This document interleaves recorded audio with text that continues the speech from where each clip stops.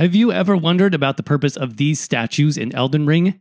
These can be found all over the first region of Limgrave, and when you use them, they send out a beam of blue light. This blue light seems to point in a direction and even shows up on your map once you interact with the statue. Well, it turns out that these statues point to secret mini-dungeons hidden deep underground in Limgrave.